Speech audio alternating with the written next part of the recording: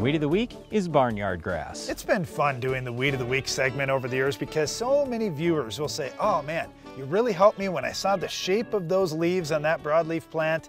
Boy, I'll never forget it. I know how to identify it now out in my field.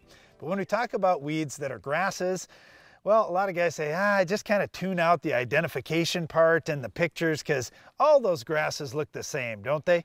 Actually, they don't. And we're going to talk about this particular grass, barnyard grass, and how you can tell it apart from pretty much any other grass you've got on your farm. Barnyard grass has no ligule. So if you pull back the leaf blade from the stem, usually there's a little something sticking up there called the ligule. It's either membranous, where it's all one piece, or it's hairy, where there are some little hairs that are sticking up. But with barnyard grass, it has no ligule. So that's the #1 way you identify barnyard grass. Okay, so barnyard grass is an annual weed, but it's been a little bit tougher, and it seems to be growing in popularity, or growing in its presence, I should probably say, throughout much of the country. So we see growers all the way in the north fighting barnyard grass, and certainly in the south we do too. All right, let's talk about how to control this tough weed. First of all, in soybeans, absolutely start with the 3 P's. The yellow is the key.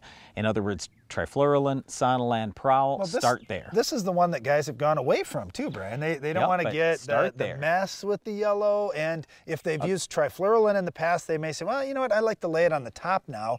That's fine, you can use prowl. And I remember back in the 1990s, people would say, well, Treflan is better than prowl. No, it was cheaper than prowl. It might be slightly better than prowl, but it was just so much cheaper that guys said, I just want to use that because it's cheap. All right, so post-emerge, we want you to use clethodim or one of the grass killers there.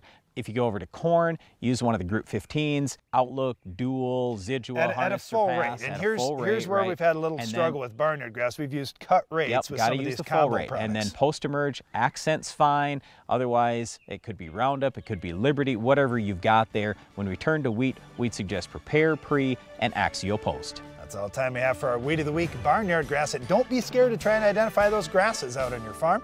Stay tuned, we've got Iron Talk coming up next.